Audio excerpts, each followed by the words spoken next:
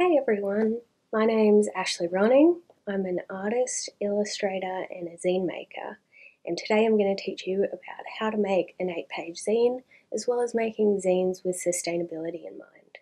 So, in my own practice, I make zines about space and nature and mental health, and I also, in my illustration practice, draw editorial illustrations for magazines. I draw posters for bands, and I draw some band t-shirts as well. So I got started with zine making about 10, 11 years ago. I was living in Canberra, and Vanessa Berry, who's an incredible zine maker from Sydney, who's been making zines for decades, came along and gave a workshop, and it was the first zine I ever made, and I had an amazing time. And it was using the same format that I'm going to teach you today that's super approachable. And I've been hooked ever since. Part of why I moved to Melbourne is because of how much of a huge zine scene and DIY community is here. And yeah, it's really become a big part of my life. So, what is a zine? Well, people have a lot of different definitions for this. But to me, a zine is a small, handmade artist book. So zines are often low cost, they're often small, they're often photocopied, handmade, and they often have a small print run of 50 or less. But all these rules can be broken. There's no rules with zine making, and that's part of what makes them so special. No one can really say when the first zine was made, because everyone's definition of a zine is so different. It could be the first book that someone ever made. But I have seen zines as old as from the 1940s at the State Library. They've got a huge collection of zines, and yeah, they've got these really gorgeous, amazing sci-fi zines at the State Library of Victoria as part of their zine collection, which is thousands and thousands and thousands of zines. And yeah, so zines have been around since around then.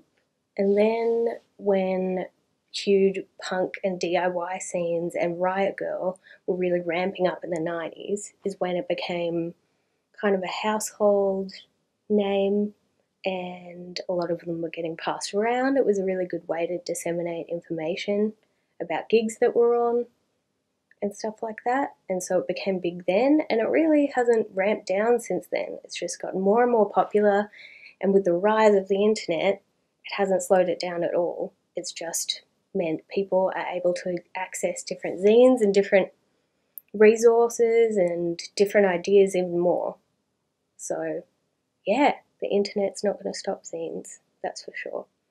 Another great thing about zines is you don't have to go through a publishing house or find an agent or anything. You could make a zine and distribute it on the same day. Like, it's really that simple. There's no middlemen, there's no one to censor you. It's really what you make of it. And yeah, you can just get your ideas and art and information out there so easily. And because they're so sometimes simple and sometimes small and approachable, it means that sometimes they're not as scary to read as big academic books and texts. It's a really friendly way to get your ideas across. A thing that makes zines so good for a sustainable art practice is because there's no minimum print run with zines. You can make 1, you can make 10, you can print them on demand. There's flexibility with materials. You can use recycled materials if that's what you can find. And it's a great medium for activists because there's no censorship. You can get your ideas out there and say, for example, make a zine about climate change to educate your relatives. Yeah, hand that out for Christmas. So what we're doing today is we're going to make an 8-page zine. So it's a really great format because you can make it out of one piece of paper. So here's a zine I made about how to make this zine. and you can download a PDF of this. It should be in the description, perhaps, down there. But yeah, this zine is made out of one piece of A4 paper, all the info there, and you can put a poster on the back if you want.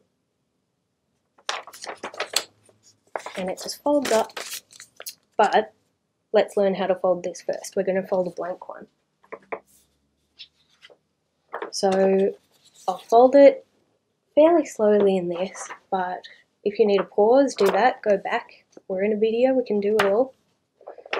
So grab your piece of paper, fold it in half long ways like this. Make sure you're nice and neat and the edges and the corners are meeting together, and make a nice crease along there. And fold it out, fold it in half the other way, short ways.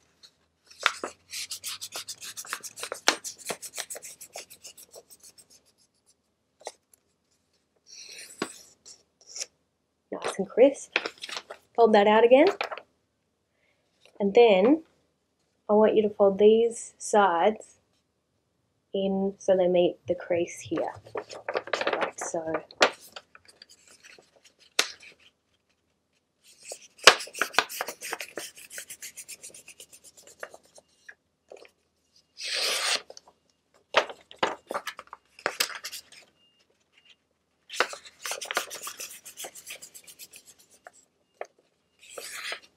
So you've got these flaps now that you've folded in with, and you've got 8 panels here, and these are going to create your 8 pages. So the next step is fold it in half short ways again, and making sure that this folded side is on the top and the open section's on the bottom. I want you to grab some scissors, and we're just going to cut this crease here, okay, on the folded side.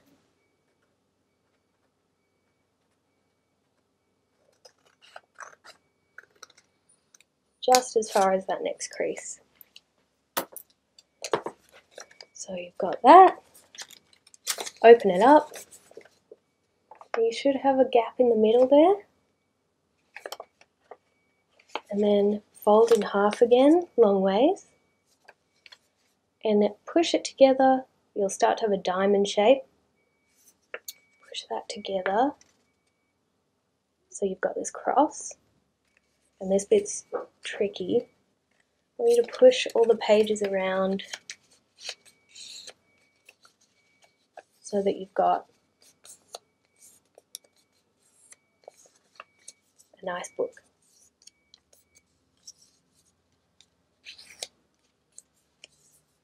There you go. So you've got your zine there, and you should be able to unfold it and put it back together pretty easily from now.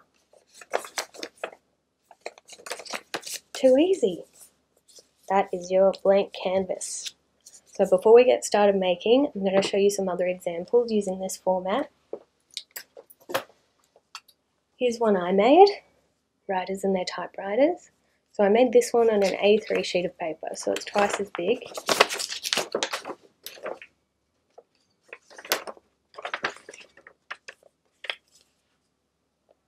There we go. And there's no poster on the back of this one. That's okay. I've got another one here by Becky Noziara. It's a zine, which is like a personal diary genre of zine. It's just text.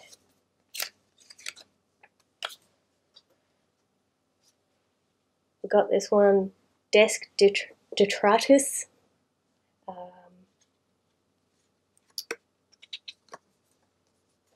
This one is risograph printed.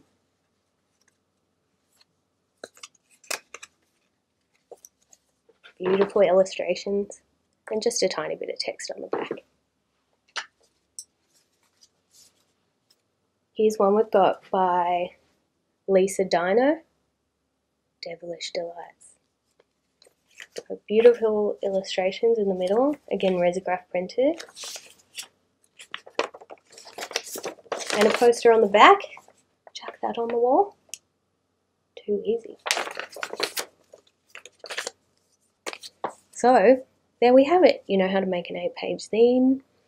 It's a great format as well, because if you've created your zine on this blank canvas of yours, you can fold it out and chuck that straight on a photocopier and make as many more as you like. So, what next? So if you're making a zine, you're going to need a few creative materials. I've got a few here from my materials box. So heaps of pencils and pens and fine liners, all kinds of stuff in here. I really like using, it's good to use kind of darker materials, I find, and not too many light colours because they'll photocopy a little bit better. And what else we've got? Textures,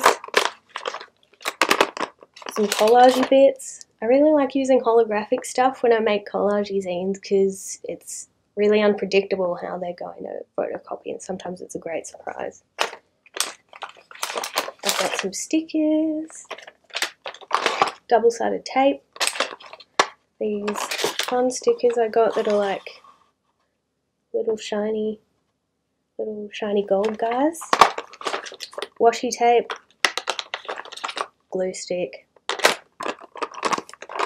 And when I make zines that use staples, I like to use these copper staples because they're archival. You might want your zine to last forever, and then you've got to use one of these. I also love to use old magazines. This one's a family circle from '73, so it's got some really beautiful images and also some really strange ads in there. So, I don't know about you, but right now I'm self-isolated, and it's a great excuse or a great reason to use stuff that you've already got around the house. So you could use stuff like old magazines or books and make sure that no one else wants to use them before you start cutting them up. You could use toilet paper rolls. You can use cardboard from cereal boxes as the covers of your zines, or maybe the whole zine is made of cardboard.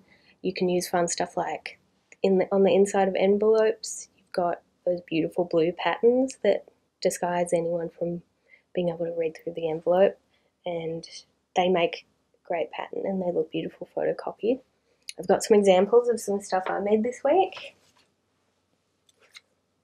I made this about my isolation time. You might recognise the patterns in this from Who Gives a Crap toilet paper. They're always wrapped in really beautiful wrapping, and so I cut a lot of that up to use for the patterns in this. And these stickers I think I got from an op shop, these letter stickers, and I also used bits of magazines. So yeah, social distancing, Zoom,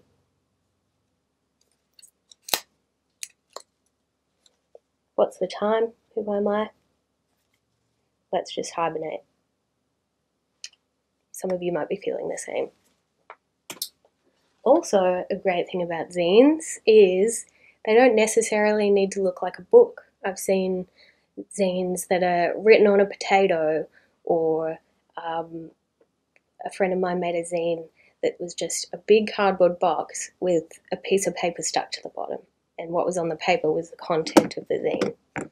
So yeah, there's no rules. Here's one I made out of a toilet roll, like a little scroll kind of format.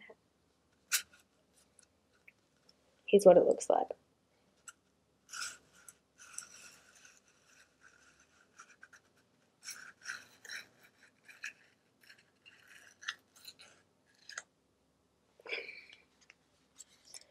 And I just cut a slit in the toilet paper roll and rolled up my message and put it in. Too easy. So when you're using other materials, say in the outside world, when you can get out there, it's good to think about the sustainability of the materials you're using. For example, are you using paper and other stuff that is recycled or recyclable? Depending on where you're living, a lot of coated shiny papers can't be recycled, so keep stuff like that in mind. Was this material made in a sustainable way? For example, I guess the best kind of paper you could use is perhaps paper you handmade yourself, or for example, you wouldn't want to use a lot of plastic kind of materials in your zine. Textures and stuff are fine, of course. Was the material made locally? If you can find some handmade, locally sourced materials, that's a great thing to use. And remember that stuff you find around the house, stuff that you find in op shops, maybe you've got a recycling centre that has materials. Reusing stuff is the best possible way you can make a zine or make any art. Reusing materials is a great way to go. You're not creating something new. Yeah. So I find a lot of people who are new to zine making get stuck with theme ideas. It really can be about anything. There's no limits with zine making themes. Just make sure that you're not offending anyone and you're good to go. So, for example, some ideas could be DIY projects you can make at home. Perhaps make a zine about your neighbourhood. You can make a zine about how climate change affects you personally.